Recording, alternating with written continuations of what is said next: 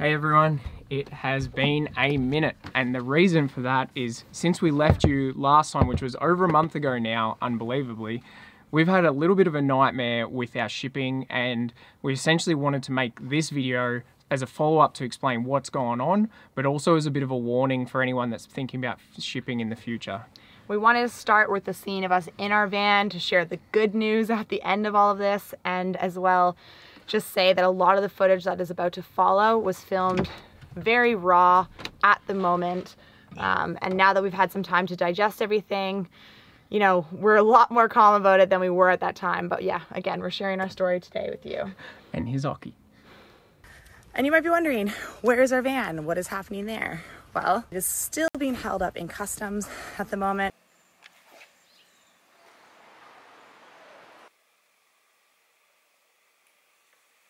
For the final release, they will have to wait for the supervisor to sign. And that's the reason it hasn't been released.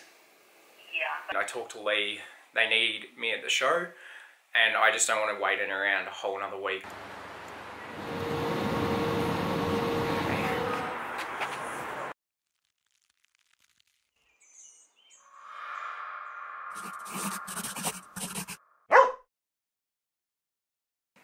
So it is December 3rd. We've now finished the One of a Kind show very successfully.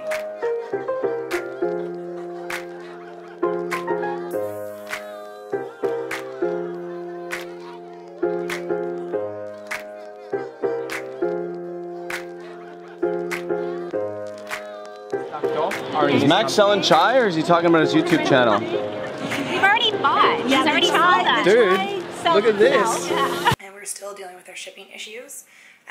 It has been nearly a month since the van has been at the port, and we've just found out a whole lot more that is actually happening. Our van has finally been released by customs, but the next step is to get it released by the shipping line and then released from the port. But the port has stung the shipping line with about $6,000 of charges from demurrage and line detention from the vehicle not being moved, even though it was held up by customs.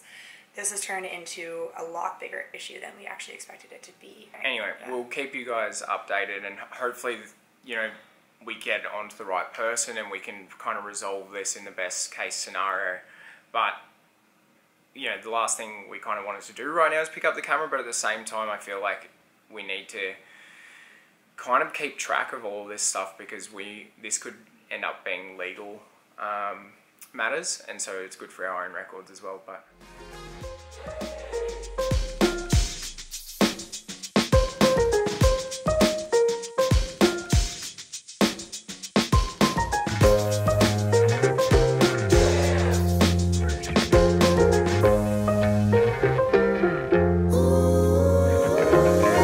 Max, you feeling good? yeah, I'm feeling good.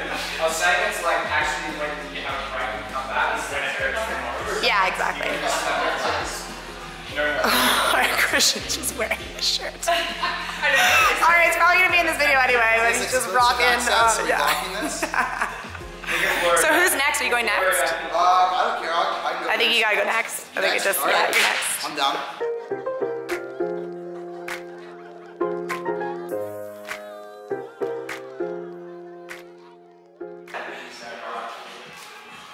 Wow. So, if anyone's questioning how much I love the design, this shows you. And not only that, it means that, because the way we're living now, me and Oki can't always be together, especially if I'm visiting home. So like, now he's always with me.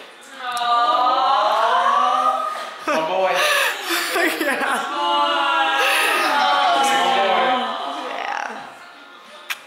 It looks amazing. It looks amazing. And if anyone else wants to get it tattooed on their body, I highly endorse it. Oh boy. Oh boy. I thought you were gonna say come Come to Tyler. Yeah, exactly. Tyler.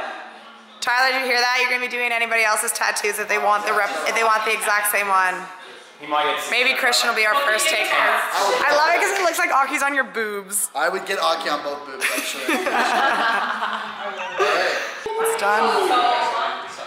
Yeah, I mean, I asked about it. Yeah, it looks like Maybe no.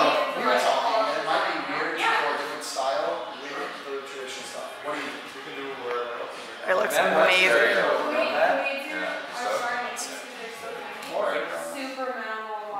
What are you getting? Do the same thing. I want to be ahead of it. What's next, Damon? I don't know, dude. I think Christian's next. He's too keen. Yeah, I know. We're making him go next. I'm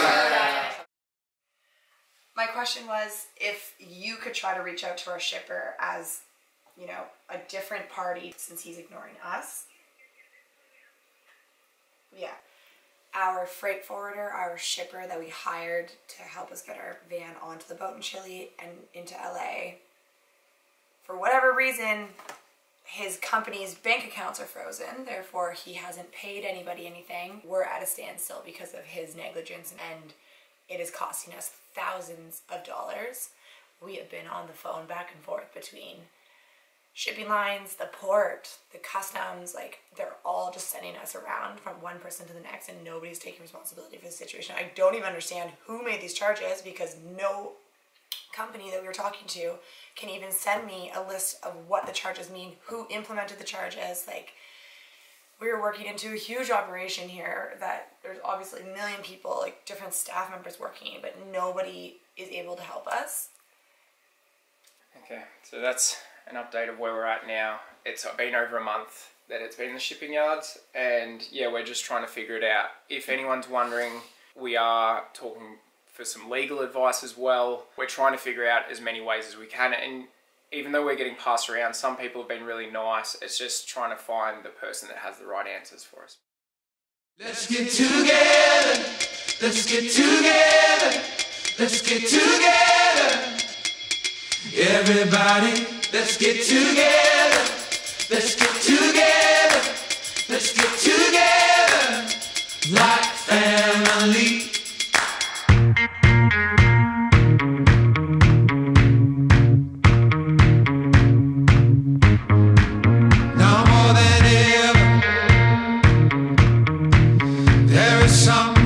Something happened here.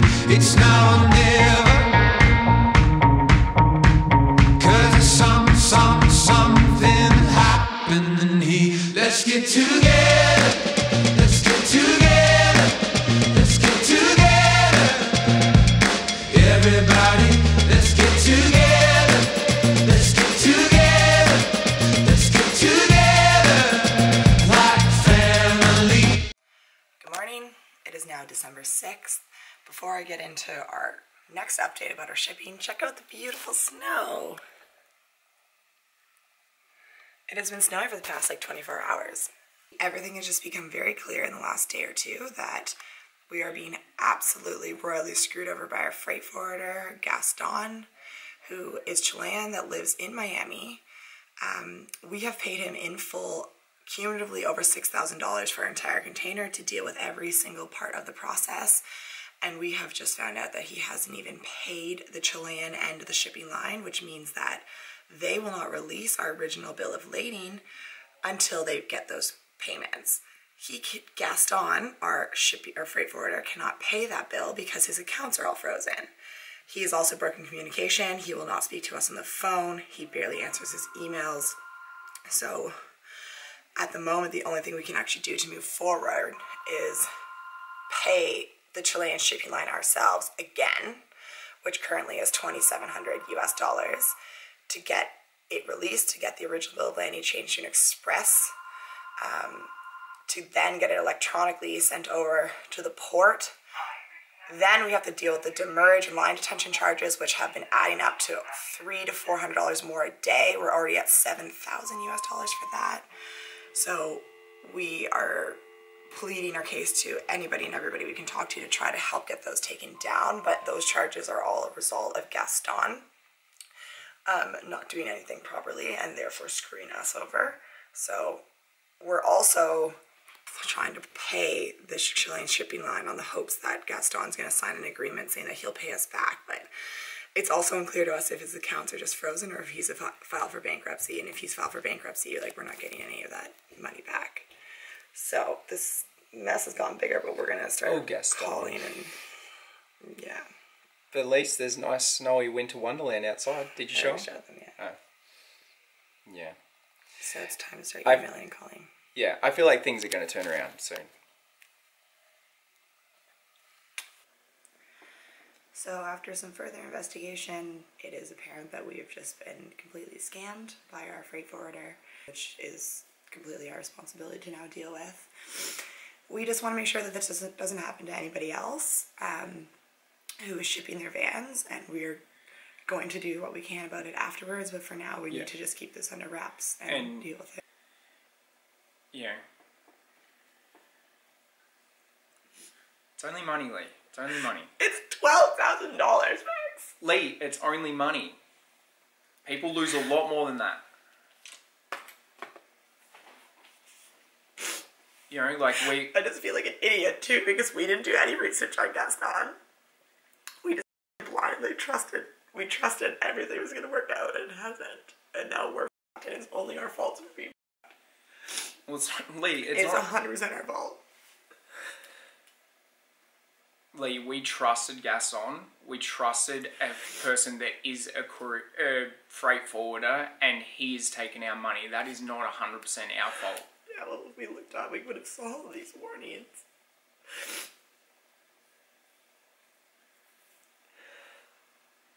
Like, all these people had to pay twice, and then we had to pay another $7,000 on top of that. So I'm just heading to the bank now to pay $2,745 US to cover the cost of the payment on the Chilean side. So basically just starting the process over of paying the proper fees to the right people this time. But as Max said, it's just money. The fees we've already paid. Yeah. And whilst Lee's doing that, I'm going to start drafting up an email.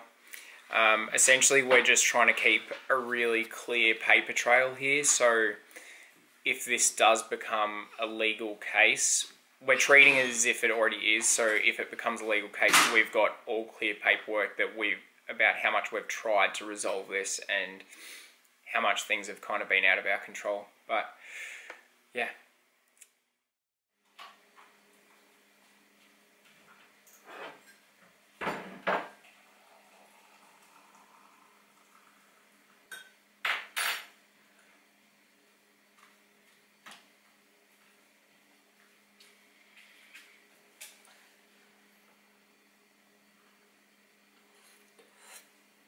Oh my gosh, that's way too hot.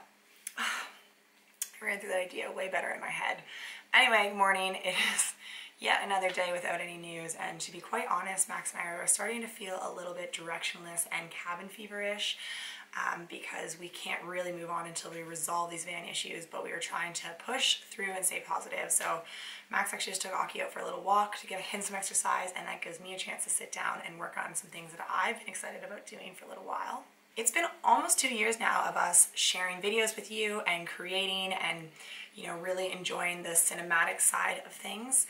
And an interest of mine that I kind of had when I was a child, but I'm re-exploring now, is to start building a portfolio to shoot wedding videography. So there's actually a course by a guy named Matty Hapoya. I found him online through Peter McKinnon. He's Toronto based. He shares a lot of his skills, and he actually put a full videography course out on Skillshare that I've been meaning to check out because he gives an insight into what cameras he uses, how to shoot different angles, you know, basically like a all-in-one get started into wedding videography. So something I'm really excited to dig into today, and it's kind of the silver lining in the situation is we are at home with family in the meantime, roof over our heads, and constant access to Wi-Fi and a lot of other luxuries that we haven't had in the van, so we're trying to really push through. Skillshare is an online learning community where you can really plug in and pursue any passions that you might have and things that you're interested in, and maybe it's some things from 2019 that you have always said you wanted to do, but now that we're in 2020, you can try it yourself. Skillshare is offering everybody here 2 months of free membership, which means that for the first 2 months of 2020, you can kick it off right and start, you know, learning anything new that you've been excited about, whether it's videography or cooking or painting or really anything. You can head over to the link in the description. After your first 2 months, if you do enjoy it and you want to keep going, it's only around $10 a month to have access to all of these online courses. So both Max and I are huge proponents of personal growth and learning and having all this access to you on your computer in the comfort of your home is pretty awesome to us. So thank you Skillshare for working with us and sponsoring this video. Good morning. Remember when I was frustrated on, what was it, day 16? What day do you reckon it is now, Lee? 30 30 something 2, Lee said. So last night we actually received the first bit of good news in quite a while, in that we talked to a couple of people high up in the port. It seems that kind of word's getting around about this disaster that's going on with our container, and they were super nice, seemed very helpful, and they are talking to the shipping line at the moment to see whether the charges can be reduced, because essentially they're trying to charge us from the 12th of November, but for anyone that knows the shipping business, our container was put on a 1H hold on the 12th, which is a hold by customs, and wasn't released till the 2nd of December. And a 1H hold, technically you shouldn't be being charged demurrage or line detention during that time, but our charges have charged the whole time. So they're going into bat for us to see if they can get those charges dropped, so we're just being charged from the 2nd, which will make a huge difference, because it'll go from like 20 days of charges to 3 days of charges. So we're waiting to hear that back, but that could be, you know, even they said we can't make any promises, but that could be huge for us. Like, it literally could be $5,000 or $6,000 difference. So that's good news. Also this morning, the shipping agent at Prime Logistics in Chile, who I've been talking to, he's received our payment, and he's just confirmed that he can do a telex release, which essentially means rather than him having to send the original copy of the bill of landing by courier to Houston, where the MSC shipping office is, which is what was going to have to happen, instead he can change it on the computer system, and means that rather than waiting until Monday, we could potentially be getting the van released today after 30-something 2 days. So, you know, we really don't want to get too hopeful, because everything so far, like, we get hopeful and then something kind of worse happens, but we're still trying to maintain a little bit of positivity, and maybe today is the day. We'll check back in a little bit. So just to take our minds off all the shipping drama, we've come back down to Toronto to hang out with the A-team. We missed the A-team. back. Woo woo. Oh, stoked on that. Yeah, and we are actually filming, helping them film a shoot, having tons of fun doing so, and playing around with their new camera gear. And we're going to be taking our Aussie friends, testing his skills on some ice later. So yes. That should Max? be interesting, eh, Max? Yeah, I'm pretty confident. Bought him a pair of gloves just because I'm pretty confident he's going to need them when he falls. Or he's going to need them when he's holding onto the kiddie rack. Yeah. Either way, it has been a very nice distraction from the shipping, and we still have no Friends make idea what's everything going on. better. Yeah.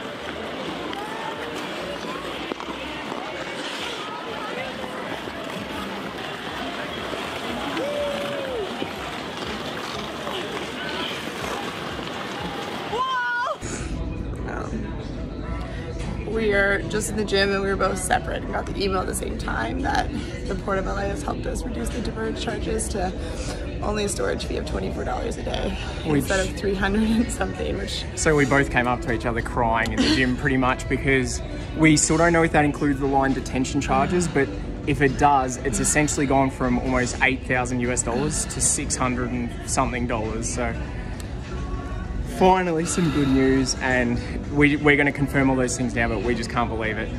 Yeah. And so we've had official confirmation that $648 is all the charges we're receiving from the port. We paid for those straight after getting out of the gym yesterday, and last night we had the container picked up by a trucking company, and they brought it to a warehouse. We've had it confirmed this morning. The container is out of the port. It is in the warehouse, and our good friends, the van wives, are going to go grab it for us. Let's check in with them. We are en route to get Max and Lee's van. Woo! I wonder how Aki's feeling. I wonder if he's gonna recognize it. Oh, Aki, we gonna get your home, buddy? Is he gonna recognize the van? Yeah. Oh. You gonna give us a tour? Good boy. All the kisses always. Did you see it? Parked by the ramp? I don't see a ramp. All right. There's a van in there. There it is.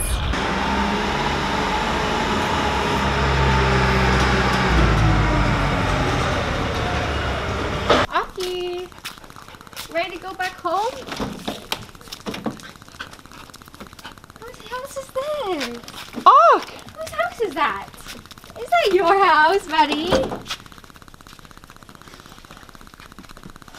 What? Is this your home? 3 Aussies in a new van. Good boy. Good boy, Mr. Aki. Are you happy to have your house back? Are you happy to have your house back? We're gonna miss you, but we're gonna see you soon, okay, bud? You stay right here and wait for your mom and dad. Bye, buddy. Bye, Mr. Aki.